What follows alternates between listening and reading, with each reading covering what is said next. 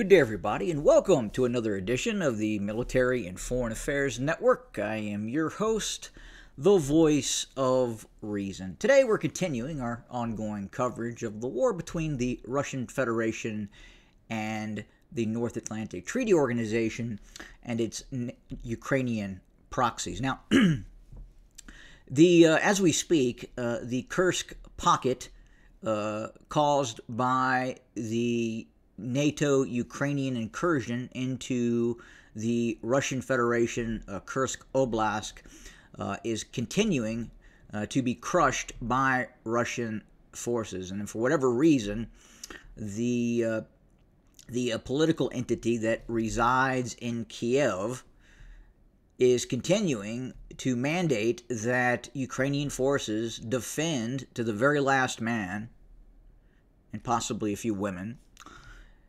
the Kursk pocket. Now, is there any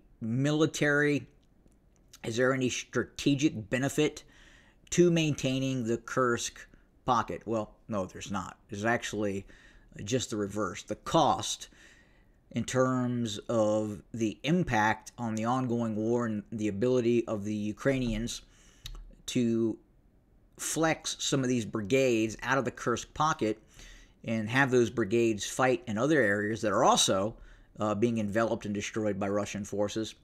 They cannot be used because they're in Kursk. So again, cost versus benefit. The cost obviously is much higher, and there's very little benefit for Ukrainian forces maintaining its presence in Kursk. Now, at the same time, we are seeing the Russian Donbass offensive continue. We are seeing offensive operations, successful offensive operations, envelopment operations taking place just to the south by southwest of Pokrovsk. The Russians continue to expand this bulge or salient that pushes out towards Pokrovsk. We are seeing that in a number of locations. The defensive works, the defensive operation near Selidov has broken down. If we go here and we look at what has occurred over the last day or so near Selidov, you can see Russian forces have enveloped and now have broken into this fairly large city and are in the process of cleaning out Selidov. Ukrainian forces are also reportedly retreating from this frontline fortified city as well. So we'll have to obviously continue to watch what happens, and we will continue to report on the events that are taking place in this area. Now let's go over here where you, the viewer, can kind of see what has happened over the last few days. So this is again Pokrovsk, the Pokrovsk salient, and then we'll kind of back out where you can see exactly what has happened. So just a day ago, you can see this Russian envelopment operation. Look to the north, look to the south, and more importantly, finally, once this pincer movement occurred, you can see what has happened inside the town itself. So we'll zoom in a little bit, and we will simply move forward. And there we are. So not a good situation for Ukrainian forces that are operating just to the south of the Pokrovsk salient. Additionally, Russian forces continue offensive operations within the vicinity of Volhodar. They continue to expand after cracking the Volhodar fortified outpost. Again, we'll kind of back up where either of you can see what has happened over the course of the last several days as Russian forces continue to push forward. So again, just a fast forward where you can see. Now, a lot of people go to these mapping services, and because they don't watch it daily, they believe that the battlescape is not changing, but it is. And here we'll give you an example. After breaking into Volhodar, breaking Ukrainian forces into Volhodar, and then we fast forward and clearly see just a methodical drive forward by Russian forces. So, yes, the Russian forces are continuing to make headway. Now, again, as I've talked about before, this is not a war designed to, with the primary focus of taking control of territory. What the Russians are doing right now, as I've talked about before, they are breaking the Ukrainian military. They are destroying the Ukrainian military. So instead of eventually what is going to happen is you will see a rapid breakdown of the Ukrainian military. You'll see a rapid breakdown of the Ukrainian armed forces, and then you will see very rapid territory expansion by the Russians once that occurs. And look, we're seeing it all along the front lines. These Ukrainian units that are being enveloped and destroyed in a number of locales. Very difficult situation for the Ukrainians. And you can see the way these attacks are occurring. So same modus operandi that you are seeing in an example within Selidov and some of these other areas. Same strategy, same tactic that is being used. Now, we have received word that apparently the Kremlin is acknowledging that North Korean forces could be present in the Russian Federation. Now, they've not come outright and said, hey, North Korean forces are present. What they are saying, the leadership functionaries in the Kremlin, Vladimir Putin, is essentially saying, well, it's really none of your business. So is it any of the West's business that North Korean forces are present in the Russian Federation? Is it any Western nation state's business that North Korean forces may conduct military operations in Kursk? I would have to say probably not. Look, right now, as we speak, the North Atlantic Treaty Organization, the command and control of this ongoing war against and continuing against the Russian forces is being directed in Western Europe and quite possibly in the Pentagon itself. When the Ukrainians launch strikes inside the Russian Federation, where do you think that intelligence is coming from? Do you believe the Ukrainians have satellites above the Russian Federation? Do you believe that the Ukrainians have signals intelligence on par with what is being used by Western Europe and especially the United States? Absolutely not. So that intelligence, in modern war, right? The ability to what they call sense and then followed by shoot. You can't shoot unless you can't sense a target. Those sensing operations, that ability to identify a target in a Russian rear area and understanding the impact a precision-guided weapon system striking that target would have on the battlescape, that information, by and large, is coming from the West. The West, NATO, the United States, is a direct participant in this conflict, probably much, much more than the average uninformed urbanite here in the United States fully understands. As I've talked about before, I believe it's highly probable that actual U.S. low observable assets have been used in this conflict, meaning manned United States assets have been used against Russian forces. I believe that's happened.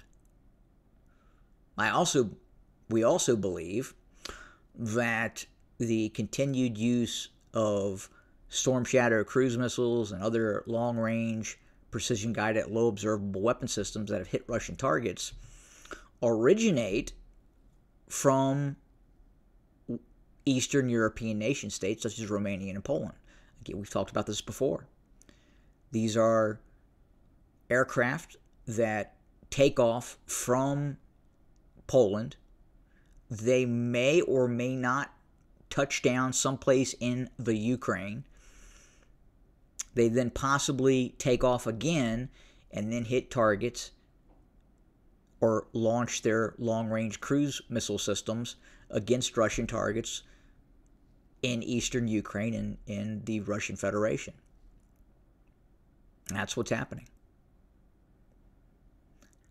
So, hey, if the Russians are getting support from the North Koreans for a variety of different reasons, and again, they have entered into this alliance. Obviously, there's a very hostile relationship between the West and North Korea. At the same time, it's probably benefiting the North Koreans more by having its forces deployed inside the Russian Federation. They're getting applicable skill sets. They are taking a group of its armed forces that have not been in any real conflict for a number of decades, and they are giving those forces experience. And this is, again, a very high-intensity warfare, especially in terms of drones, artillery, counter battery fires, and then ultimately some vicious both urban and infantry combat that is taking place in fortified positions, attacking fortified positions, and that's going to continue. Here in the United States, got to look at this real quick. Got to cover it. There continues to be talk that things are not looking pretty for the upcoming election or post-election. I am very concerned that this is a coronation process of the new figurehead, and that figurehead is the cackling twit Kamala Harris. Figurehead. Look, most of you, some of you, have had the opportunity to watch the recent CNN town hall. Now, they actually pushed back and questioned her probably more than she had anticipated. And she was not able to answer any question. Just minutes of word salads, tiptoeing around all issues, not having any idea what to say. She is just completely out of her depths. She does not and is not qualified even to be the figurehead, El Presidente, of the current United States. Not even qualified to do that. And I think at this point, some individuals in Washington, in the media, fully understand it's this coronation process is going to have a really bad look, and it's going to have ramifications. Now,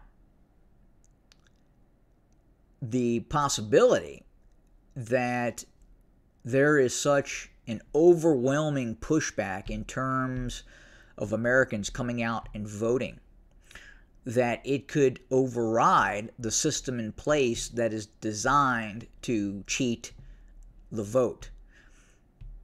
We believe that the powers that be, that is running the country right now, has the ability to change the outcome of an election when it is moderately close. 5 percentage points. It is believed that they do not have the ability to change the course of the election if it is a landslide. Now, what's happening right now is they are now contingency planning what is going to happen if it's a landslide and how they are going to maintain power. How are they going to do that? How is the deep state going to maintain power? How's it going to do that? Now, yes, I said deep state. Now, I've worked for multiple federal agencies. There is a deep state. And if you have not been employed within the quote-unquote federal government, you really don't know what you're talking about. There is a deep state. So big concern about what is going to happen post-election, who is running the country right now, who is the decision makers as we continue this track towards global war, which we are still on. That has not been derailed. It still continues. So what's going to happen next? Well, we don't know. We are heading into uncharted territory right now here in the United States. And it is believed that after the election, things could get incredibly messy. We are going to see things, in all probability, that this country has never seen before. And they're preparing for it. So again, more to come. As always, thank you for joining us. Have a good day.